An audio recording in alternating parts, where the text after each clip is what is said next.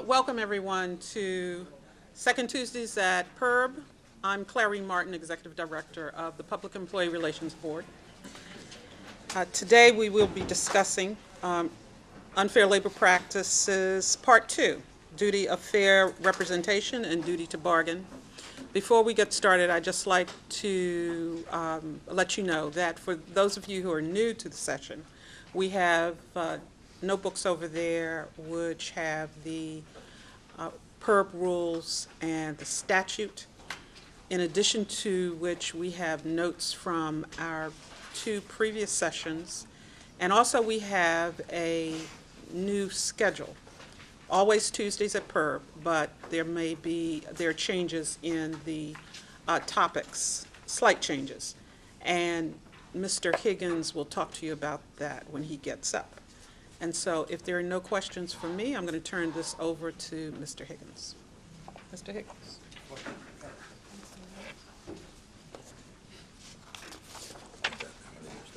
Oh, this is yours. Oh. Good morning. Welcome back. What we're going to do is we're going to change the agenda for future months just a little bit.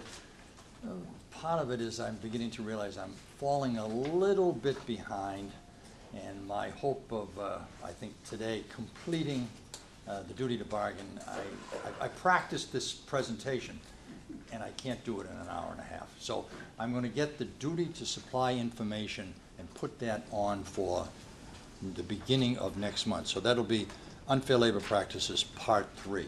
My original plan was to do it all today, and it isn't going to happen.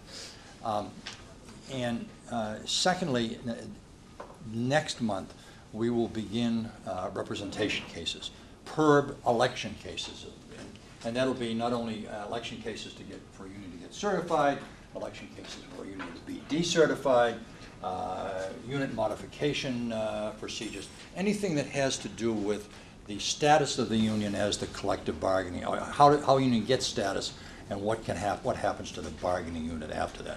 So that will begin next month. That'll be like the second half of the class next month. And again, I don't think I'll finish that either, because I've got the information and I've got representation cases. So that'll be Part 1. Part 2 will be in April. Representation cases Part 2.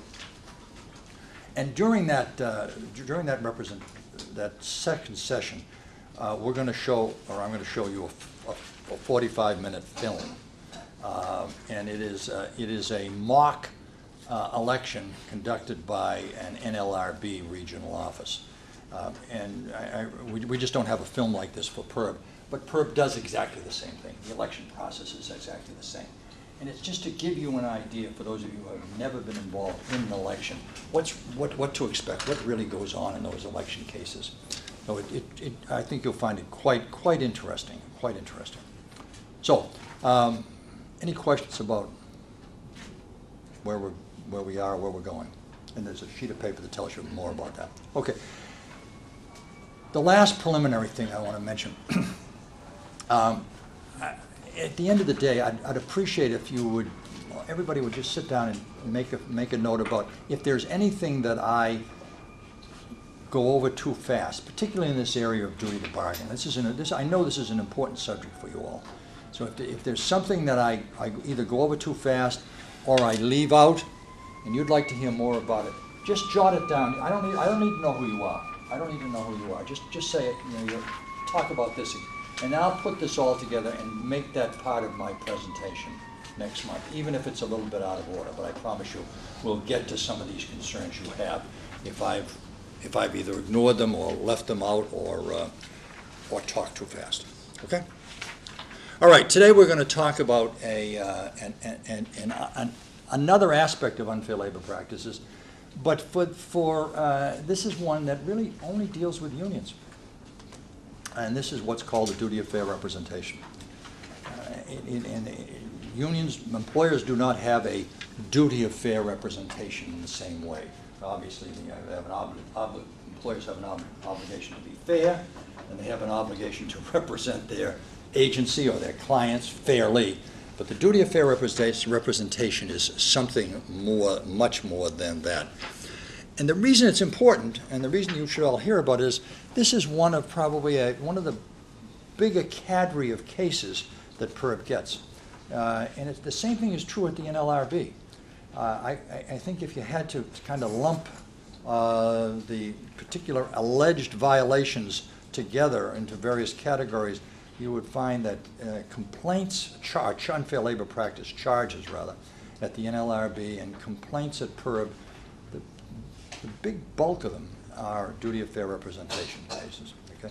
And these are cases not filed by employers against unions. These are filed by employees against their union. Okay? So what is it? What is the duty of fair representation? Well, let's start with a hypothetical. An employee refuses to join a union. He just doesn't want to be part of you all. You know, he just doesn't like unions. But even though he doesn't like the unions, he's in the unit, and he's always grousing about what goes on, the way the union's handling representation. Okay. He is a true thorn in your side. He's now been discharged, or he's been disciplined. He's been suspended for 6 weeks or 2 weeks, okay? And he comes to the union and he says, I'd like to file a grievance. You are, particularly if he was fired, you couldn't be happier to know that he's gone. This thorn in your side has been removed, okay? What can you do about it? What can you do to hurry his departure along?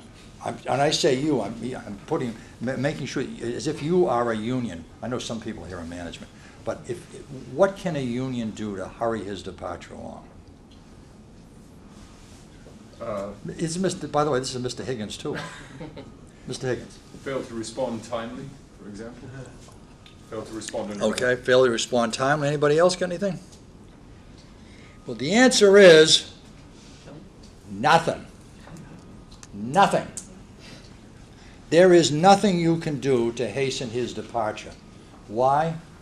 Because you owe that person a duty of fair representation. I don't care what a thorn he's in your side. I don't care whether he doesn't pay dues.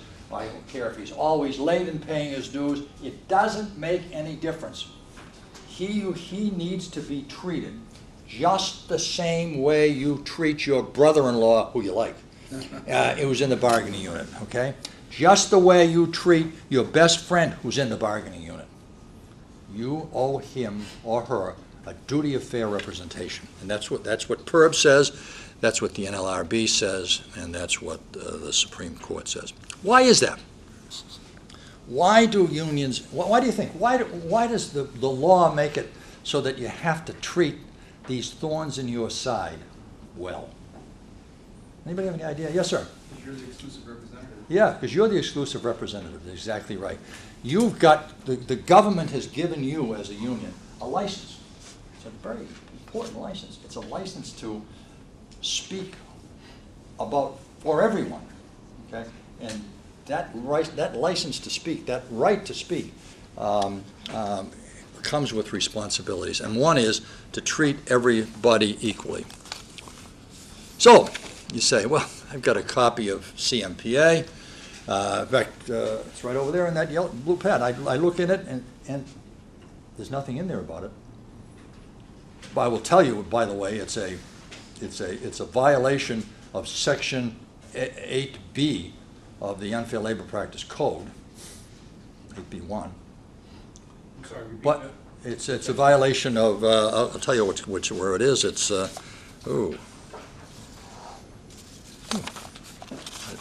I should have this in the finger. What section? What chapter is it? 617.08B. I think it's B. It's the unfair labor practice provisions of PERB. Okay, it's where it's the provision of the statute that says the union shall not interfere, restrain, or coerce employees in the exercise of their rights to under CMPA. Okay, it's that provision. Okay. But it doesn't say a word about the duty of fair representation, and you search long and hard in CMPA to find any reference to a duty of fair representation. There is a place in the standards of conduct, but I'm not sure that really is a DFR thing. So where does it come from? It comes from the Supreme Court. It comes from a Supreme Court case in 1944 called Steele versus Louisville and Nashville Railroad. And the Steele versus, Mr. Steele was a black employee who belonged to a union that had a discriminatory seniority system. And so he sued the union, and he sued the railroad because the railroad was administering it. The case went all the way to the Supreme Court, and he won. But in the course of winning it, the Supreme Court laid down this concept of the duty of fair representation.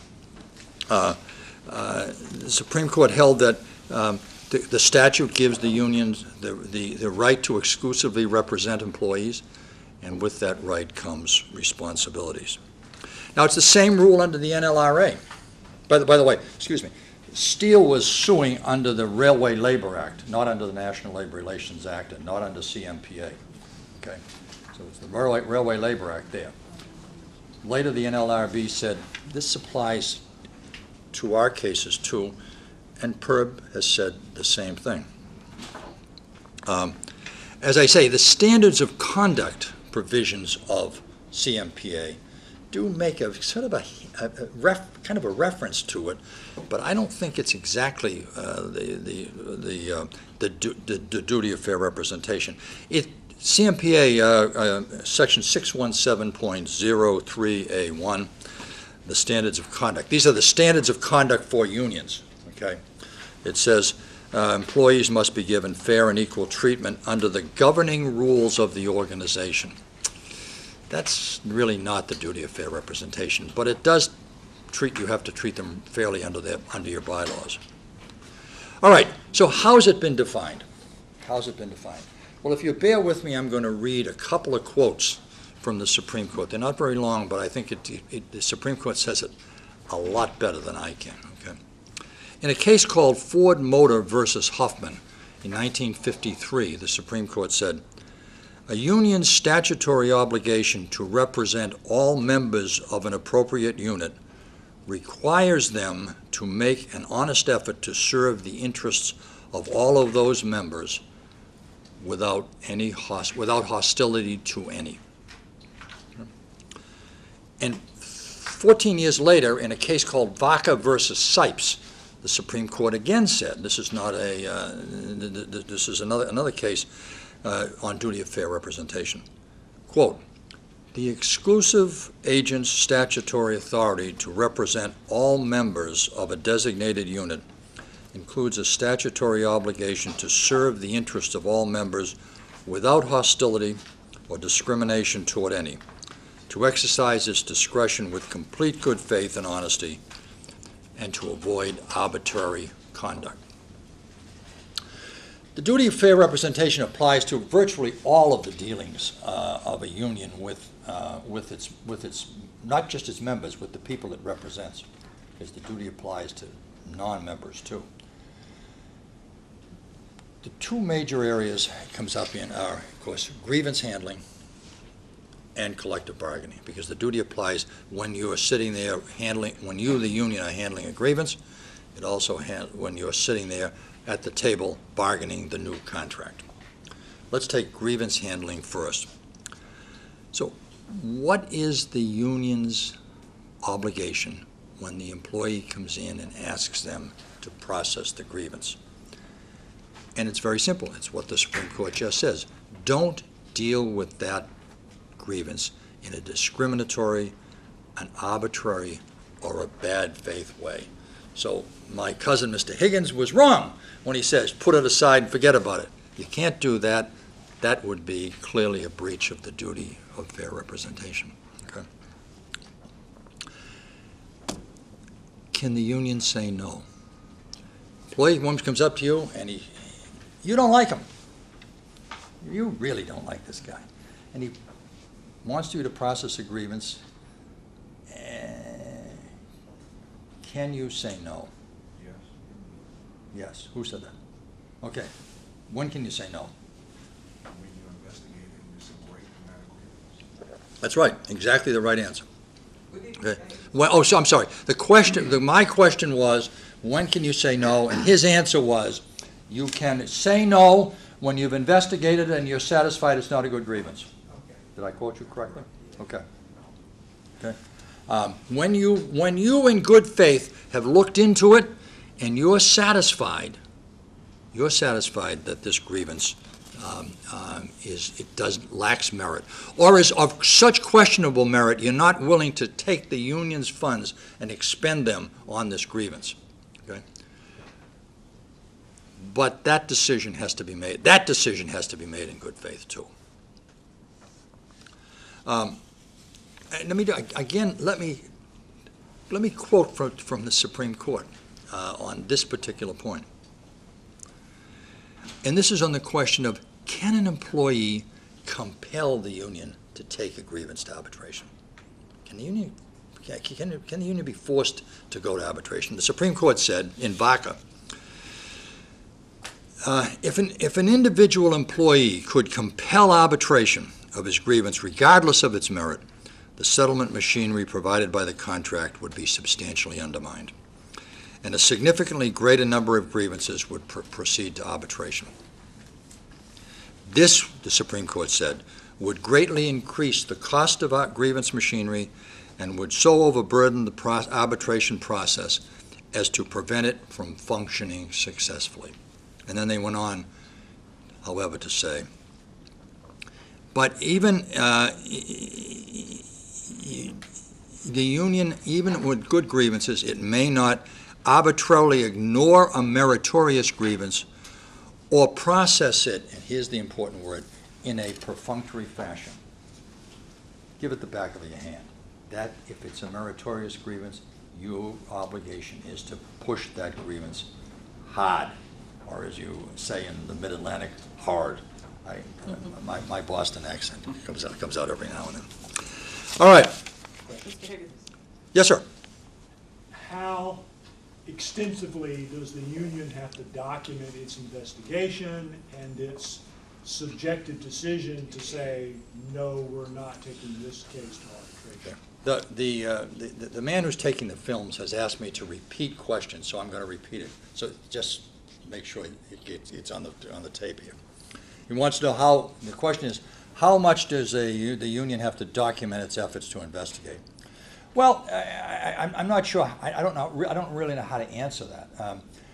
It must make a good faith effort. Does it have to have affidavits? Does it have to have sworn testimony on things? Not necessarily.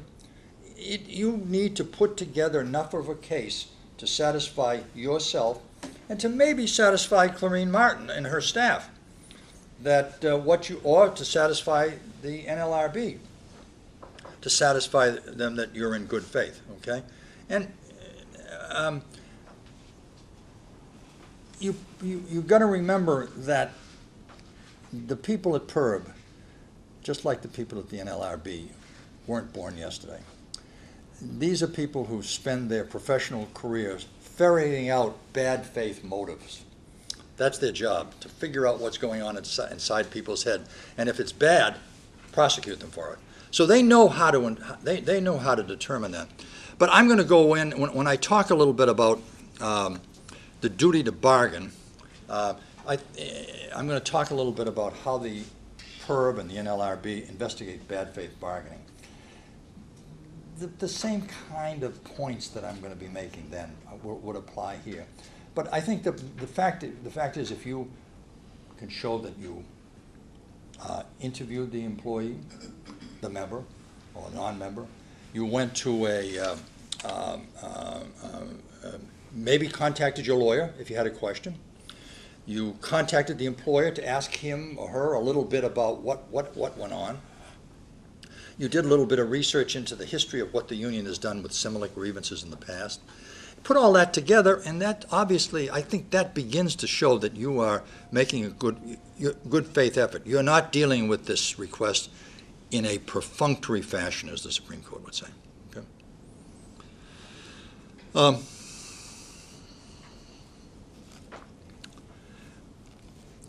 What if, what if you just decide you're halfway through the grievance? You've taken it. You're halfway through the grievance.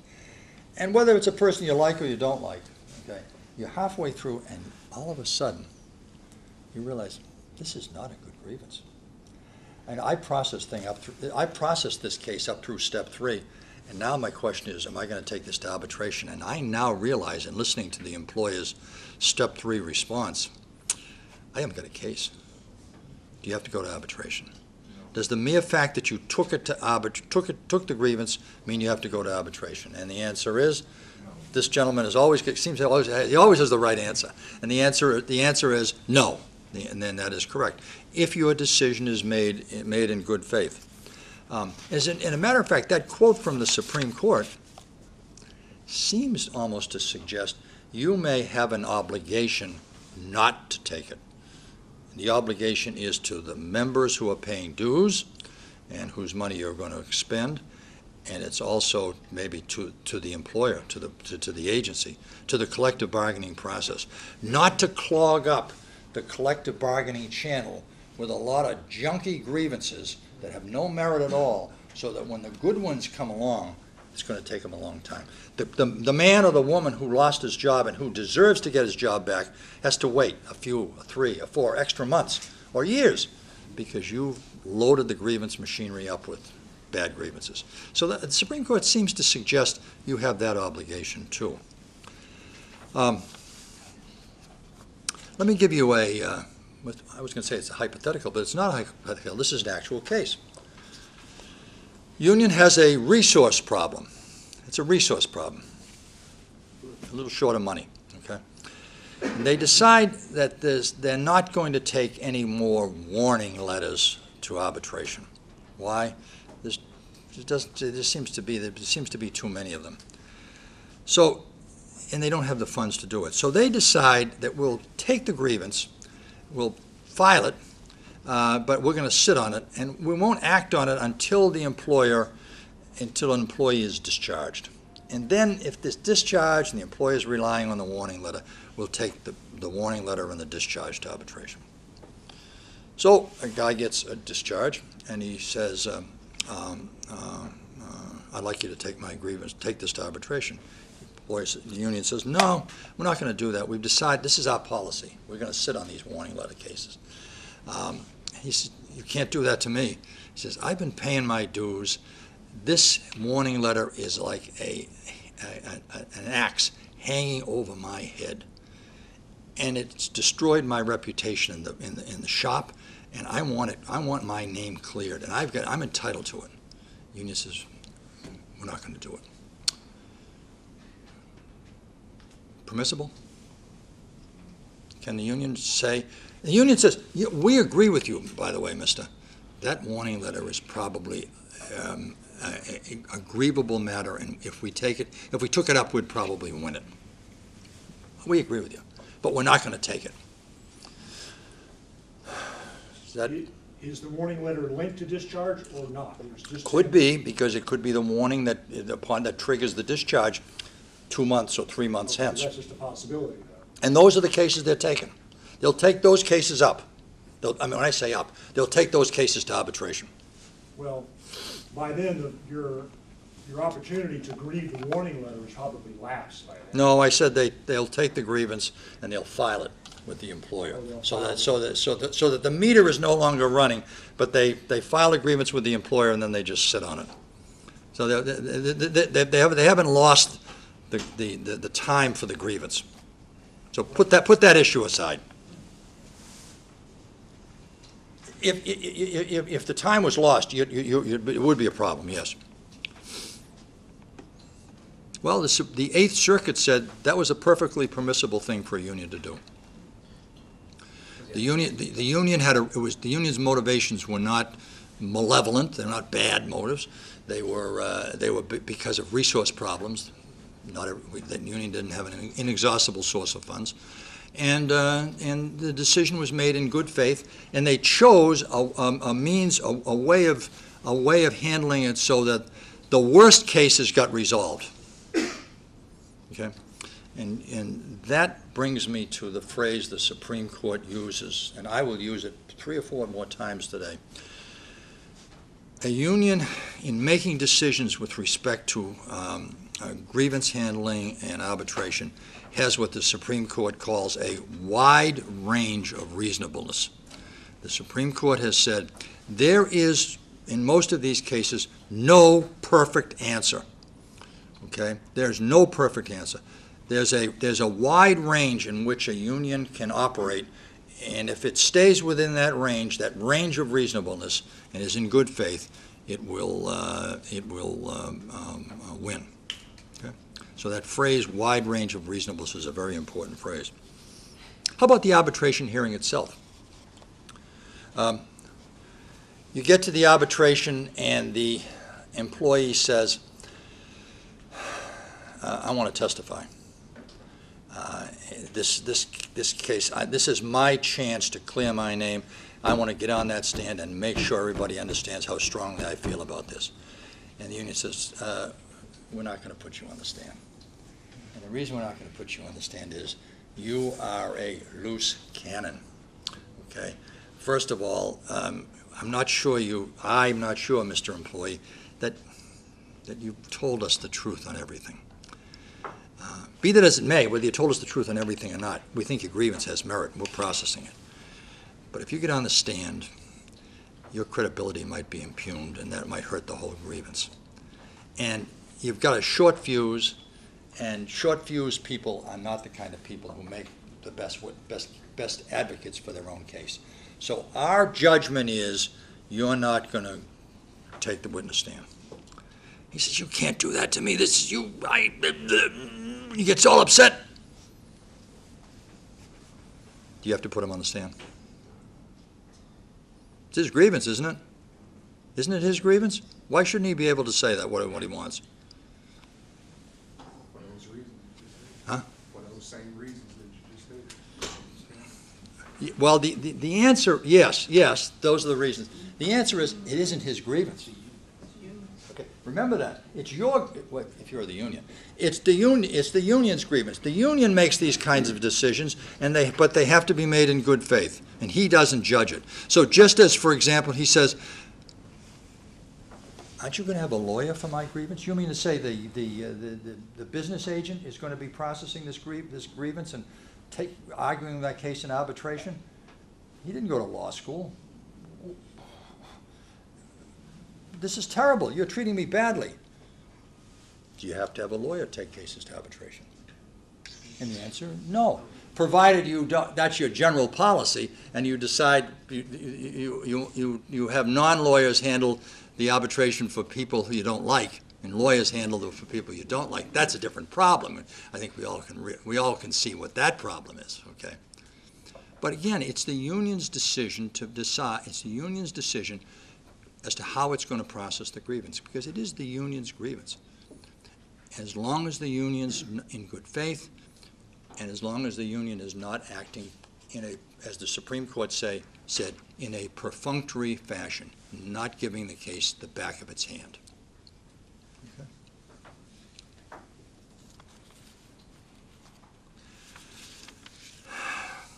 What if they're having a meeting?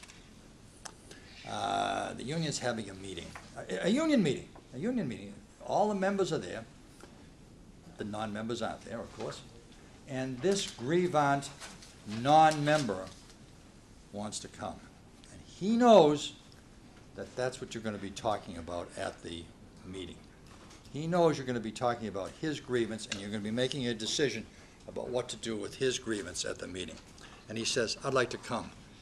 And you've never, ever allowed a non-union member to step across that threshold. You don't let non-members in. Do you have to let him in? No. No.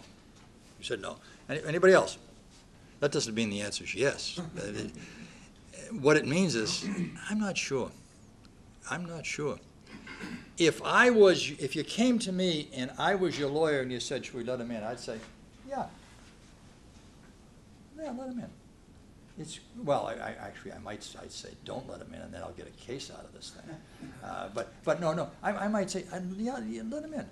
He can't vote, he can't talk, because he's not a member. But at least you're showing him good faith as to how you're treating his grievance, and maybe that will, he is, after all, one of your customers. He is a person you represent. And just showing him or showing her that you care might go a long way toward solving a problem later on in terms of whether there's going to be a charge at PERB or a charge or a lawsuit someplace.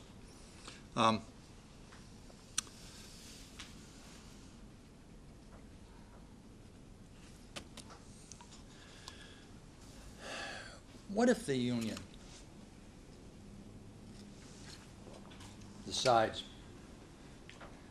investigates the case, decides in very good conscience, very good faith, that the grievance has no merit. And the grievant, in the meantime, however, has taken this case to an unemployment compensation claim hearing and has won. And in the course of winning, there are certain things the unemployment compensation hearing officer says that now calls into question whether the union was right about this grievance having no merit. What do you do then if you're the union? You know, if there's still time to request arbitration, let's assume that. If you're the union or you're the person that lost their position? You're the union. All of my questions are hypotheticals as to the union, okay? What do you think? What would you do? What would you do? I mean, you in good faith said no. This guy's now come to you with this unemployment hearing. It doesn't dispose of the case by any means, but there's some language in there that it's just a little bit troublesome. Well, I think the answer is you can still say no.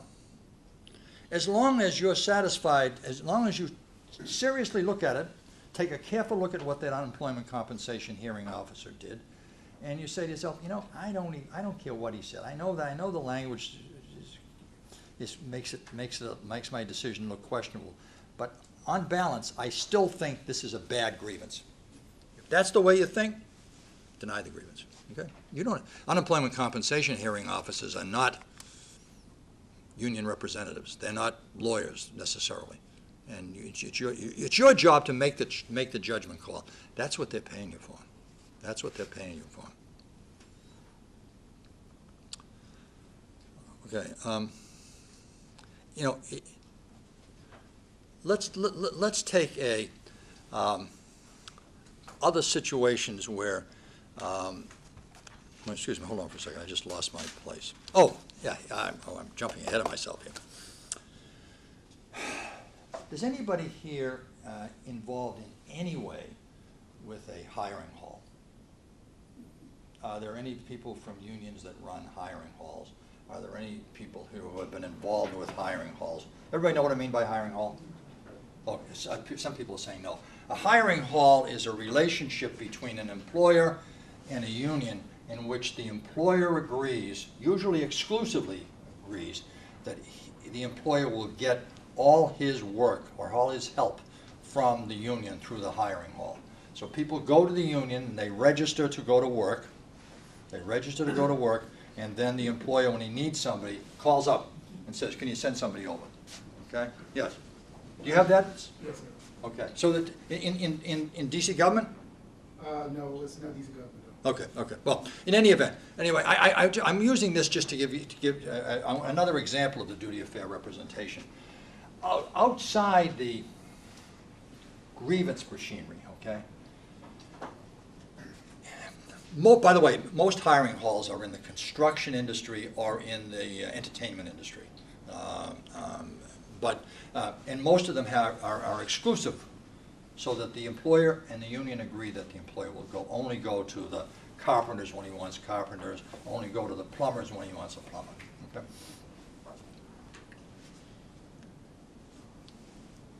Does the union's duty of fair representation extend to that kind of situation? What do you think? Does the union have to treat everybody who comes into the hiring hall fairly? By the way, you don't have to be a union member in order to use the hiring hall. You don't have to be a union member in order to use the hiring hall. So, does the union have to treat non-members who people they don't even know walk in and say, I'm a plumber, and they get a plumber's license, but they never saw the guy before. Do they have to treat him the same way they treat people who have been using the hiring hall for years? And the answer is yes. Okay. And what the NLRB has said, and what PERB would say if they had a hiring hall case, is that a hiring hall has to have objective standards. You have to have objective standards, not subjective standards, in deciding whether to sending people out from the hall.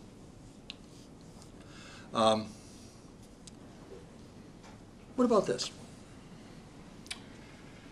The union says, look, you know, if you got a beef with us, we'd like you to come to us first. Don't go running down to PERB and whining to PERB. You know, don't go running down and whining to the NLRB. Come to us first. As a matter of fact, that's our rule. We're not objecting to you going to PERB. We're not objecting, but give us a chance to straighten out our own house before you start smearing us all over the District of Columbia. So we have a rule like that. Can they have such a rule?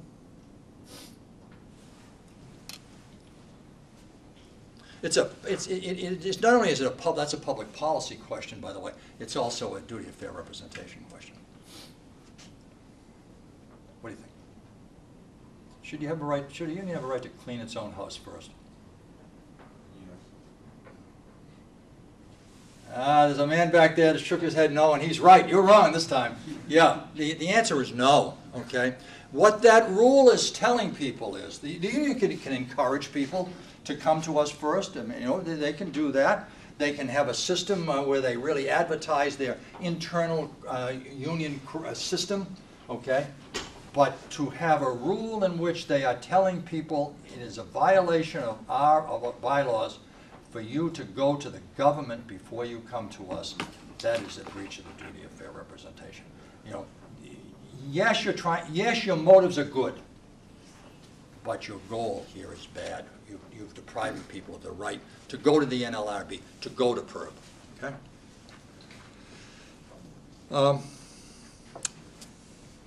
What about this? You're in negotiations and you're negotiating some sort of a system for vacations. Who gets first choice on vacations? And the employer says, "Well, look, you know, I don't really care how we do it. You guys set it up. Tell us what you want in the contract." And the union says, "Well, you know, I'd like to take care of my brothers first. Okay, my brothers and my sisters within the union. Okay, so I'd like seniority to depend on how long you've been a union member." And so union members who are old timers get first crack. They're old timers within the union. Okay? That was a question. Yes, sir. Thumbs down in the back. I got one thumbs down. Any other thumbs down? Any thumbs up? Can you have anything? Well, how do you figure seniority if you can't do that? Years of employment. Yeah, years of employment, that is correct. That's job related. Union membership is not job related. And that would be a breach of the duty of fair representation. You're not fairly representing the non-members, the people who just joined the union, or the people who never joined the union. Okay? That would be a breach of the duty of fair representation. Okay.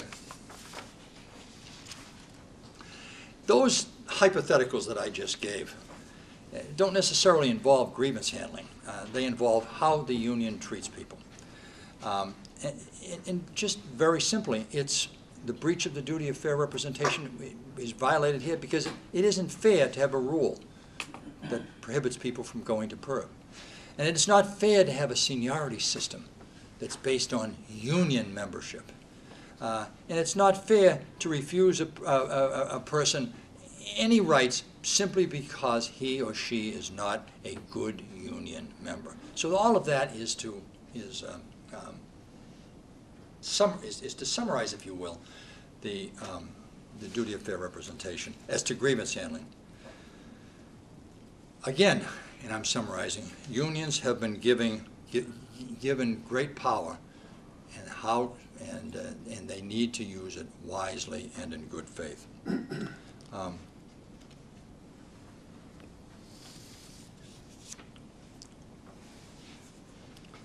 I think the best way to do it is think of them as customers.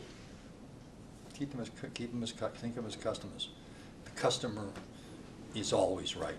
Well, not necessarily, but at least you've got to presume that they're right as you begin your investigation. Okay. All right, that's grievance handling. What about collective bargaining? The duty, as I say, the duty of fair representation applies at the bargaining table too.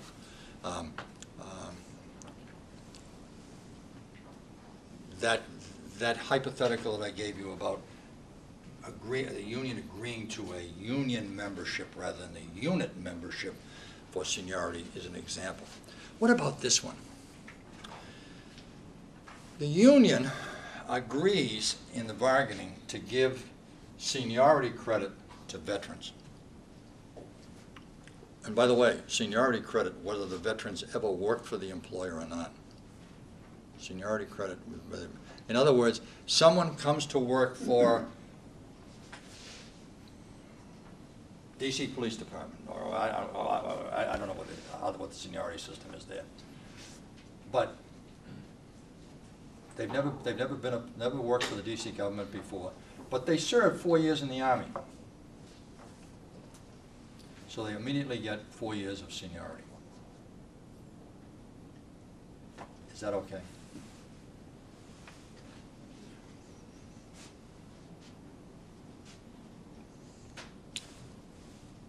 Are we talking about only government employees? Well, let's take it out of the government. The principle applies whether it's a government job or a private sector job. So the rule would be the same. I'm not telling you what the rule is. You tell me. What do you think? No. Okay. Well, I'll tell you something. It's permissible. And why is it permissible? Because the Supreme Court said it was. Remember that case I read way back earlier? I said Ford v. Huffman about duty of fair representation. Well, the lawsuit there was Mr. Huffman sued Ford Motor because Ford and UAW had a collective bargaining contract that gave veterans coming back from the Second World War seniority, regardless of whether they worked for Ford before the war. So they never worked for Ford before. They come back from the war. They get a job on the assembly line. All of a sudden, they get 5 years seniority. The guy who didn't go to war, didn't serve, maybe he was too young. Okay, maybe he was too young. He starts the same day. He's got 0 seniority. Supreme Court said, that's okay. That's okay. The union wants to acknowledge people who serve their country. That fits within the wide range of reasonableness that we've been talking about, the Supreme Court said. And that particular clause is okay. All right, they're at the bargaining table, and the union says, or the union president says, I'd like to have a system for super seniority for union officers. The employer says, what do you mean by that? He says, well, I just like to, anytime and anywhere and any time in the collective bargaining contract where seniority is a factor, I want you to give the union leadership, union officers, seniority. So they always, super seniority, regardless of how much time they have with the agency, regardless of how much time we have with the company. I don't care. They always go to the top of the pile for promotions, for transfers, for bumping, whatever it is, they go to the top of the pile. Okay? What, can anybody think of a reason why you'd want any kind of super seniority for union officials? Yes, sir. Doing reorganization or risk on management to keep the leadership intact so that you will be able to handle fair representation. You read my notes? Did you hear his answer? He said that that management and the union want to keep the union intact, or the union leadership intact, so that there's somebody there during a RIF who can handle problems that come up with a RIF, or with a layoff, or anything else that goes on in the plan. That's exactly right. And that's why the hypothetical that I just gave would be unlawful, because their super seniority was not limited to individuals who are representing employees. I set it up so that even the sergeant at arms of the union, or the recording secretary, gets super seniority. Unlikely that they're involved in worrying about who goes out and who doesn't go out in RIFs. And by the way, it has to also be limited to layoff and recall. To give those, just because you're going to give them super seniority to protect them during RIFs, that's no reason why they should get preferential vacations. That's no reason why they should get preferential transfer rights. Okay? So there is a body of law that says it's not a breach of the union's duty of fair representation. Indeed, that's exactly what they're doing.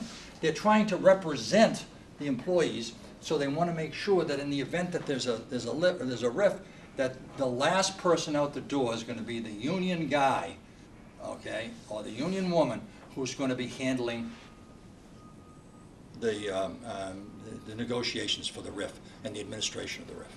Okay. Yes, sir. Can you give an example of a case where the wide range of reasonableness straddles the line between the duty of fair representation? Well, I think that veterans case, I think that Ford v. Huffman probably is. It may have been in the outer limits of reasonableness. You know, the Supreme Court says it was reasonable to give preference to veterans, okay, because they served their country. But yeah, couldn't they have just as easily come down the other way and said this doesn't have anything to do with the job, and there's no reason to give them that. It's laudable that the union wants to do it. It's laudable that the company wants to do it, but they can't deprive other employees of their rights.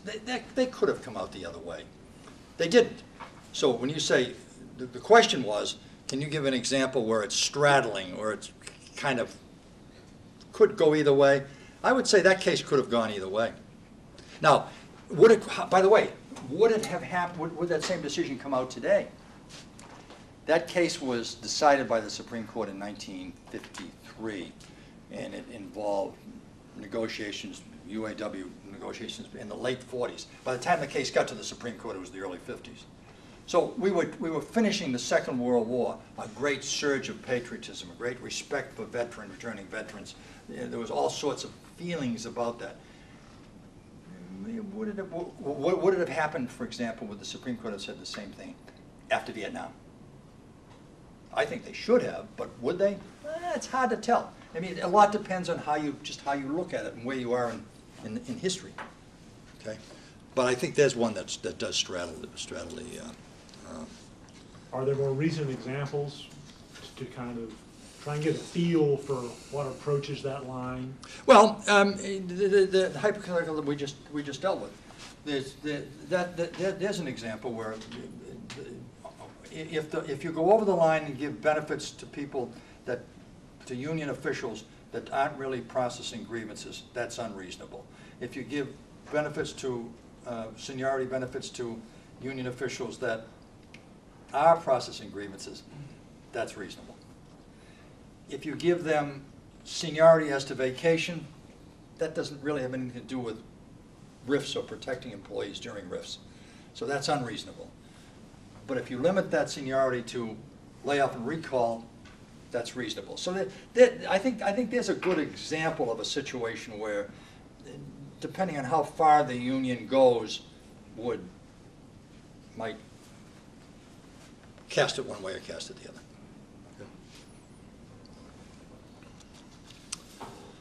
Okay. Well, are there any questions? I'm going to close this off now. Any questions about the duty of fair representation? You know, by the way, there's an easy answer to this for union officials who say, "Oh my God, what do I do?" And the answer is just be a nice guy. You know, that's just be a nice guy. Don't be one of those arrogant jerks who thinks just because I'm president of the local, I got a right to say no, and I don't have to explain myself. Hell, I got elected. Okay, well, that's how you get unelected, by the way. But that's how you get yourself on the short end of a lawsuit for duty of fair representation.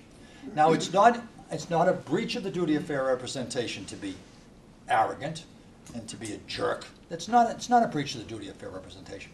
But it's what brings about lawsuits. That's what you as a union leader should be trying to avoid. You know, I mean, put your ego aside, put your pride aside. You know, the guy wants to vent in front of you. There's no reason why you have to scream back at him. You know, he just lost his job, and you're telling him you're not going to do anything for him. You're in good faith. Take it like a man. Take it like a woman. It's going to be better for the union. And it's certainly going to be better for your attorney's fees budget when you no longer when this guy says, you know, okay, they treated me fairly, I'm not going to sue them. So the duty of fair representation is a legal rule, okay, but so much of this particular area comes down to just plain good human relations, not labor relations, good human relations. Okay. All right. We're going to move right now. No, there is one more thing I want to talk about. Strikes. I want to talk about strikes. Just very briefly, and you say, how does strikes have anything to do with the duty of fair representation? Well, CMPA makes strikes illegal. Okay? Everybody knows that it's an unfair labor practice. If a union calls a strike, it commits an unfair labor practice. Okay? If it calls a sick out, yeah, it's a strike. It's a strike. So it's a voluntary withholding of labor in a concerted way. That's what we call a strike. You can call it whatever you want, but it's a strike. Okay? And PERB will call it a strike too, I'll tell you right now. All right? So the union says to the membership, look, we're not getting a fair shake at the table.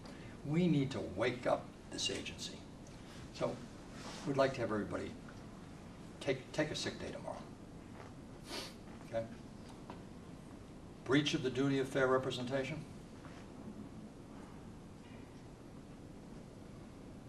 And if it is, why do you, how could it be? Under what circumstances? And what difference does it make? Because it's already an unfair labor practice. They're going to get you for an unfair labor practice. So what difference does it make if it's a breach of the duty of fair representation? Well, you know what it is?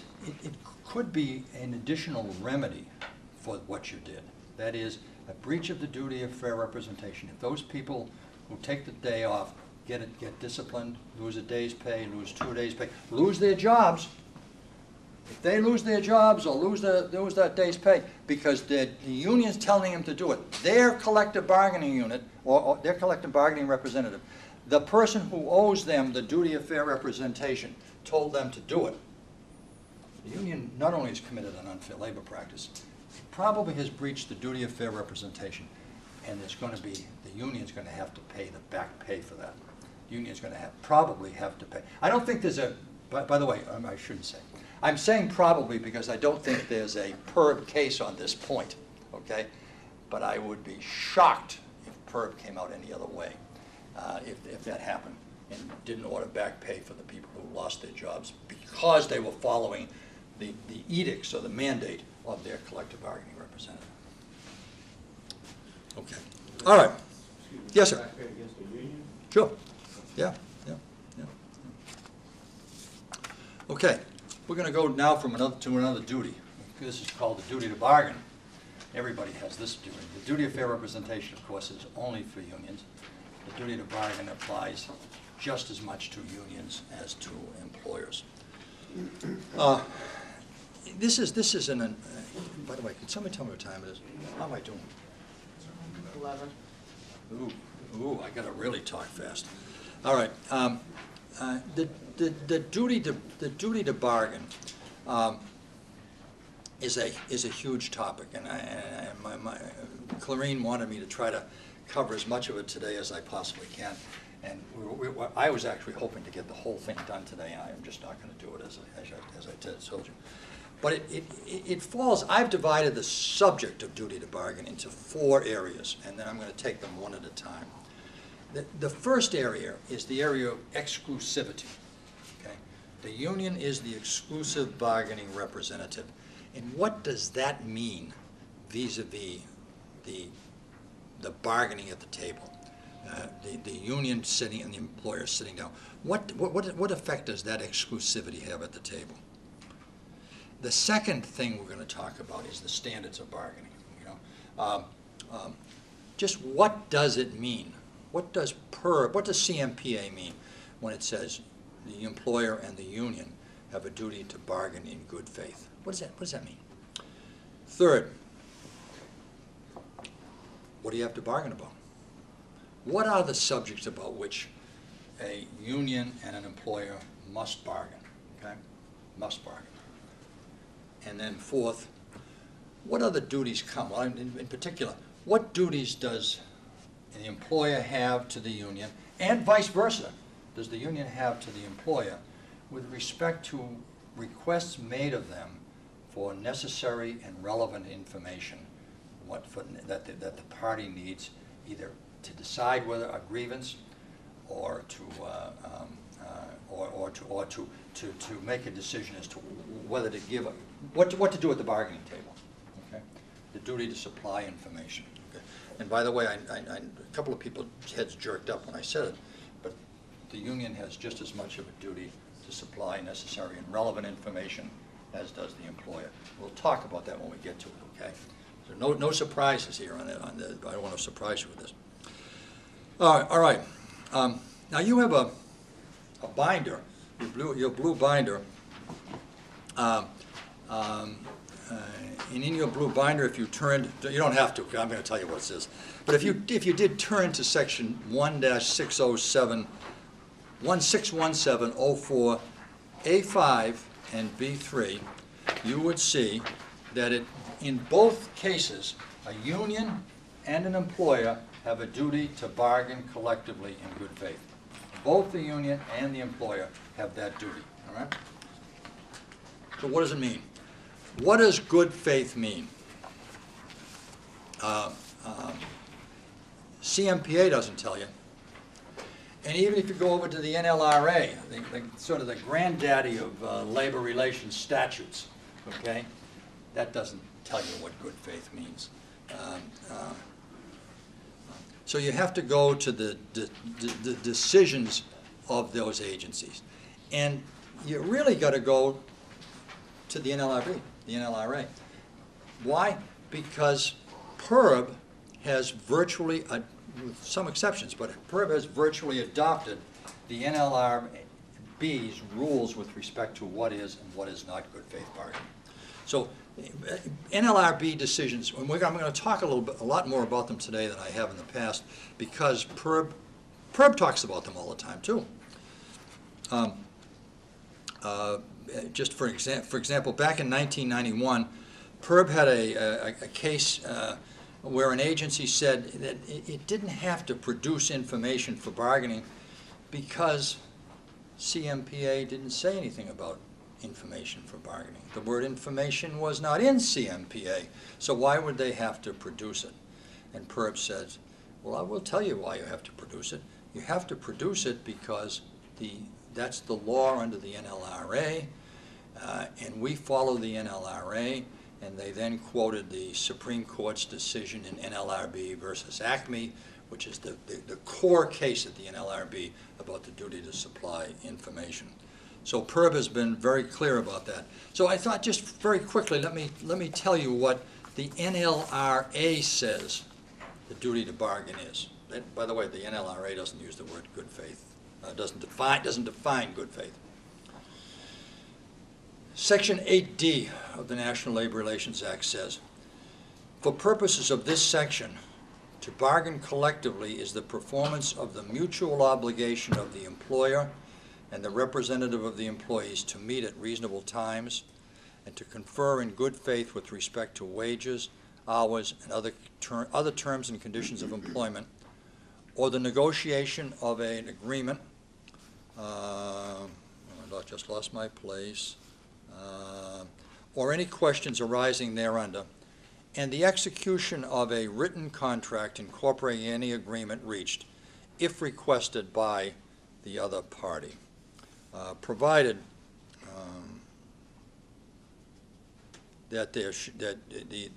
provided that this obligation does not compel either party to make a concession. Okay? So that's what the NLRA says bargaining in good faith means. One of the problems with these cases, these are very highly emotional cases, and they are very, very, very fact-bound. You know, I can get up here and give you some black letter principles of law that if I wrote them up here on the board, that would be absolutely legally right. But whether they would apply in your bargaining situation is clearly going to depend on the facts. And so I caution you against taking anything I say as legal advice with respect to bargaining. Okay, I'm not your lawyer, and that's not my job. And these issues, you know, sometimes can go to the very core of your relationship with the union, or your very core of your relationship with the agency. And you know, if you have a question like these, this is for you to sit down with your lawyer, certainly not with me. All right. The first thing I said was exclusivity. That's the first of the four things we're going to talk about. And that really deals with the specifically with the legal status of the union. And I've said it once, I've said it 1,000 times already, but I'm going to say it again. The union is the exclusive representative of unit employees on matters of wages, hours, and other terms and conditions of employment. And the employer who seeks to undermine that relationship, okay, commits an unfair labor practice under 61704A5, okay, because that is a breach of his obligation to bargain in good faith.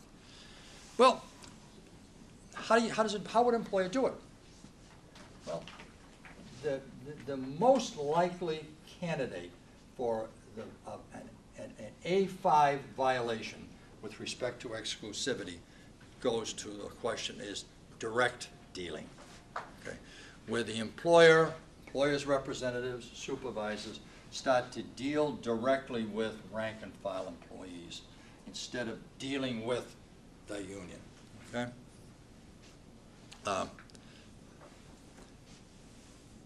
Now, I use the word direct dealing with very advisedly because it's not wrong. It is certainly permissible for an employer to talk to employees about wages, hours, and working conditions. Okay? Perfectly all right. You just can't deal with them. What does that mean? Dealing with is almost a synonym for bargaining. It's trying to get them to change their position that in a way that maybe undermines the union at the bargaining table. That may be your motive. But even if it's not your motive, even if you're trying to strike a deal and, you know, it's just going to be just between you and me. If you do this little bit of extra work, I'll give you a little bit of extra money, or I'll give you a little bit of extra overtime, or whatever it happens to be. And that helps me get my job done. I don't have to deal with that damn union and all those crazy rules and so forth. You're dealing with that employee. You're negotiating with them. Like it or not, that's what you're doing. And that's a violation of the duty to bargain because you're not dealing with the exclusive representative.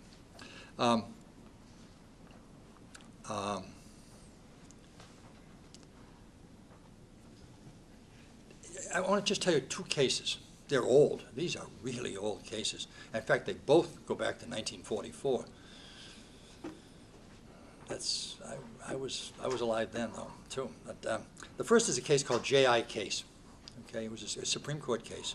And but it exemplifies, I think, well, this whole business about direct dealing. It probably is unlikely that on the facts I'm going to tell you about, that these facts could get repeated today, but it does tell you a little bit about what the Supreme Court thinks direct dealing is. The employees here all had an individual collective bargaining agreement. Excuse me, they all had individual employment contracts with the employer. And in other words, each employer that came to work signed an employment contract with the employer for a year or 2 years or whatever it was. The union came in, the union won the election and became the certified bargaining representative. And the employer said to the union, I'll sit down and bargain you a contract when these individual contracts expire, but I've got an obligation to honor these individual contracts with my employees. They filed an unfair labor practice charge with the board. Case ended up in the Supreme Court, and the Supreme Court said that's a breach of the duty to bargain. Those employees have now chosen the union. They had an election. They decided that the union is their exclusive bargaining representative, and you have an obligation to deal with them. Forget those individual contracts. They don't exist, pal. You deal with the union now on this issue. That's J.I. case. The same year, in a case called Mito Photo, okay, the employees, there was a union already in there, and some employees approached the employer and said, hey boss, you know, if you could give us a raise, that's really all we really want. And if you give us a raise, we'll get rid of this union. We'll withdraw from the union. We'll tell the union to get lost. None of us will join. It will go away. Just give us the raise. The employee said, if that's what the employees want, they're my employees. I need to treat them fairly. And so he struck that deal, and that deal was held to be a bad faith bargain. Okay, it was a violation of exclusivity. It was a violation of the concept of exclusivity. All right, I said a moment ago. Then you say, well, Higgins, give me an example of when it's okay for me to talk to my employees about wages and hours. You said it's okay. Tell me when talking to them is not direct dealing. Well, it happens as a PERB case. Actually, PERB itself didn't decide the case, but a PERB hearing officer did. And it's a 10 U37 opinion 1460. It's DC Family Service. Anybody here with DC Family Service? Okay. Well, the case involved a RIF, and the DC Family Service was abolishing some jobs, and at the same time was going to hire people into new jobs. In other words, they had a different need, and so they were going to hire some people. And so they had the RIF. Unions fighting about that, and then the company, the agency decided it wanted to tell its employees what was going on. So they sent an email to all the entire staff, telling them that we laid off 35 people. We've hired 10 people, not to replace them. They're doing a different job, but we're using those slots. And we're going to be bringing in 14 more people at the end of the month. Oh, said the union, direct dealing. That's direct dealing. You're talking to our people about the hiring process, and you're talking to them while we're fighting this RIF, and that's direct dealing. PERB hearing officer said, no, it's not. It's not direct dealing. They're informing your employees, sending an email like that, informing your employees about events that involve wages, hours, and working conditions. Okay, you're not trying to deal with the unit members. You're not dealing with them. Now, and that was the hearing officer's decision. The union did not take exceptions to that. So when the case got to board, there were other issues in the case. When the case got to the board adopted the hearing officer's decision pro forma on that point because there were no exceptions. Do I think PERB would have sustained the hearing officer? Yeah, probably would. It certainly, it doesn't amount to direct dealing. So the point here is that talking to your staff is okay. It can be dangerous. It can be dangerous, and you probably ought to talk to your labor relations people before you do it. But you can do it. Okay.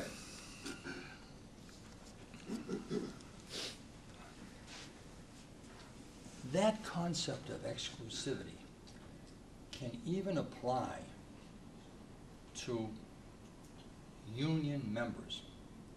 There's a case that went to the Supreme Court. It was an NLRB case. It's a case called Emporium Capewell. It involved it's a case out on the West Coast. It involved a handful of employees who were very, very upset with what they perceived to be the employer's EEO program. They were very upset with what the union. They didn't think the union was pushing it hard enough. What they did, instead of going to the union, fighting with the union, they actually went public, trying to undermine the union's position. Okay, the union was not in bad faith. The union was in good faith, but they were trying to undermine the union's position. And the employer said, "Hey, that is not protected activity. They're not. That's not union activity. They are trying to. And they're not just dissidents within the union. These are people who are trying to undermine the union's status as the exclusive bargaining representative. And we don't think that's protected activity, and we're going to fire them." And they did. The case ended up in the Supreme Court, and the Supreme Court said, perfectly all right. Perfectly all right. Because the doctrine of exclusivity, even the members owe that to the union. They have a right to be dissidents. No, I'm not saying that. They have a perfect right to be dissidents. They have a right to oppose the union, but they don't have a right to try to undermine the union's status as the exclusive bargaining representatives. At least, they certainly don't have a protected right. And when they did, Emporium Capewell teaches that they lost their jobs. Okay.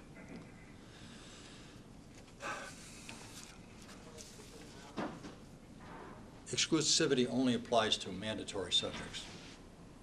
Only applies to mandatory subjects. Now, that's the law under the NLRA. So if the employer at General Motors wants to deal with the employees about whether to make more two-door Cadillacs than four-door Cadillacs, okay? It doesn't have anything to do with wages, hours, and working conditions.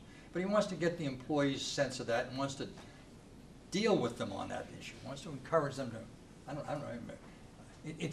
I use it only because it's a non-mandatory subject, clearly non-mandatory. That's perfectly permissible. It's when the employer is dealing with the employees on, or the unit members, on issues that go to wages, hours, and other terms and conditions of employment. Okay. Now, yes, or question? Would that apply to a management right? That's a very next point. I don't know the answer to that. By the way, I'll ask those guys in the back. They'll tell me afterwards. I don't know the answer to that because management rights under PERB now, we're talking about management rights under the state. Is that what you're talking about? Yeah. Okay. The union has the right to impact and effects bargaining Right. over that Right. management rights. Right. Management rights under PERB are really permissive subjects.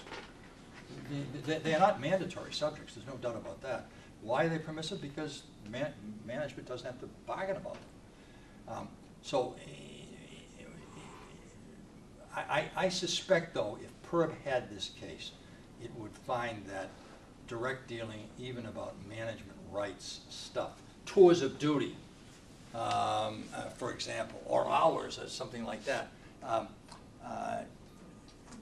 Tours of duty is clearly a permissive subject. It's a management right. Direct dealing with the union about, or with members about tours of duty to the bypassing of the union, I think it probably would be found to be an unfair labor practice, but I just don't know. Okay, I'll find out. Okay.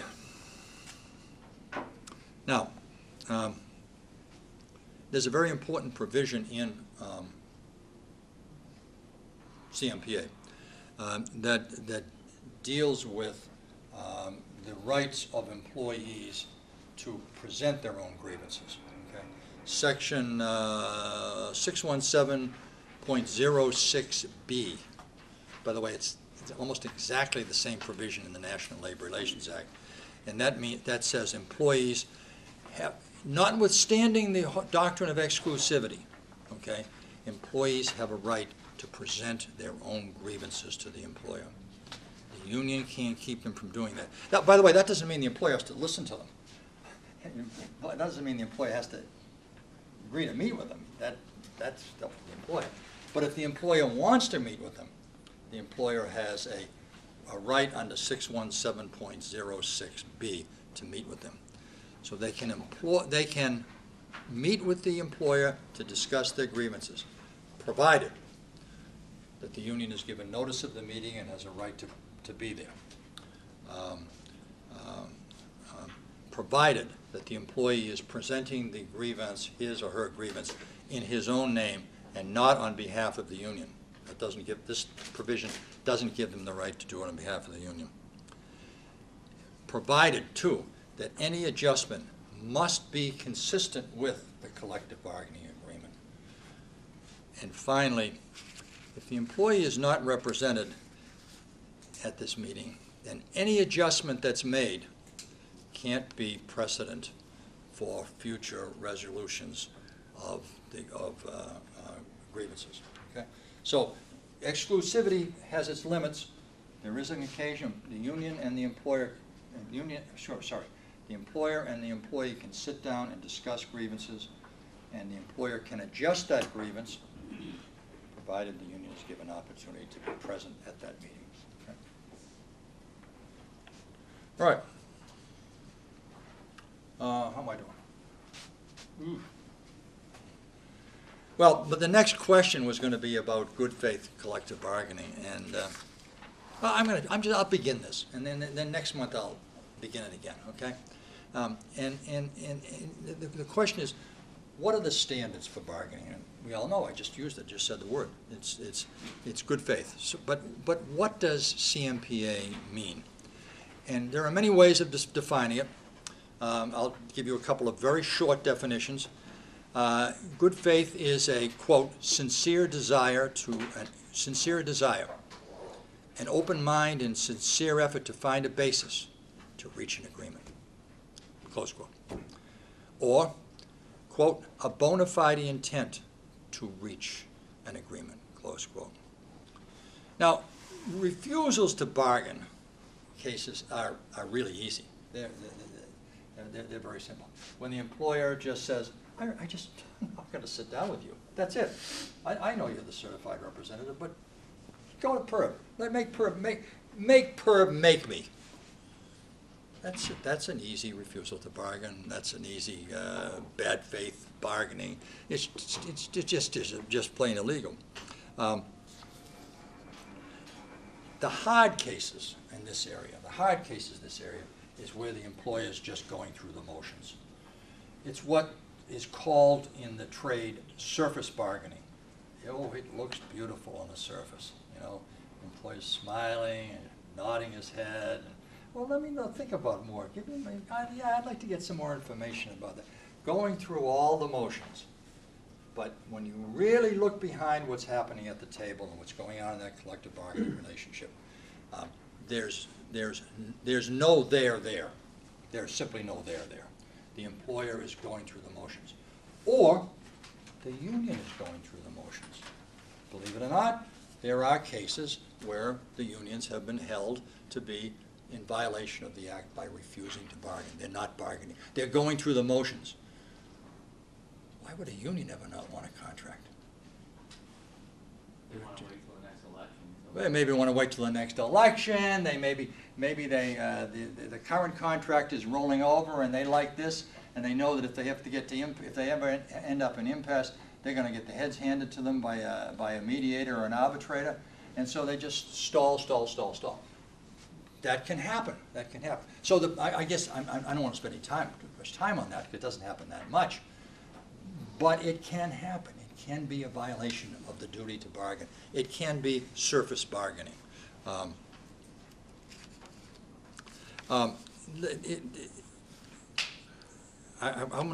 me finish here. What PERB says about what the law is. Okay, I said a while back.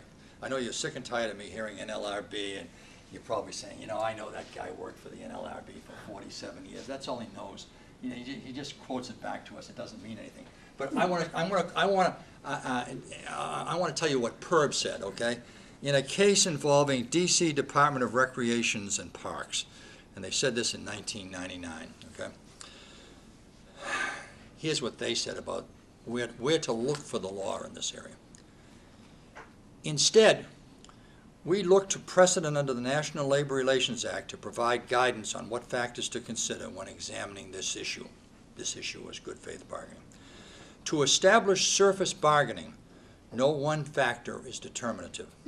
Rather, the totality of the parties' actions during collective bargaining must be examined to determine whether or not the parties' conduct establishes a purpose or intent to frustrate or avoid reaching an agreement. A single factor standing alone usually will not demonstrate bad faith.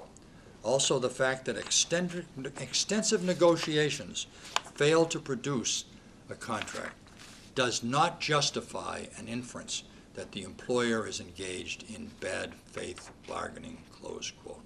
So that's what, that's how PERB defined it's the way it approaches these cases, and the fact that PERB has subscribed to NLRB policies. So what I'm going to stop here. I'll begin a little bit. I'll refresh your recollection of this the next time. But we're really going to begin with the 7 things that PERB and the NLRB looks to in trying to determine whether there's surface bargaining going on. So I'm going to stop here, and I'm going to ask you all if you would just sit down. If you have anything you'd like that I went too fast on, things you want me to cover next month with respect to DFR or duty fair representation or the duty to bargain, please write it down and just give it to the lady on the way out, the lady at the desk if you're on the way out. Okay? Thank you all.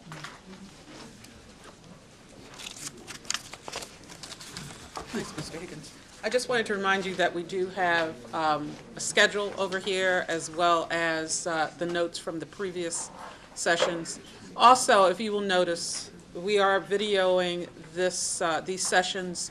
I promised to have the video on our website. Unfortunately, though, we also, before we can put it on our website, we have to have, I think they're called closed captions for the hearing impaired, and which is a requirement of the DC government. And so we have to do that, but we'll have our videos on our website very soon. And thank you very much for coming out. Thank you very much for being on time, and looking forward to seeing you next month.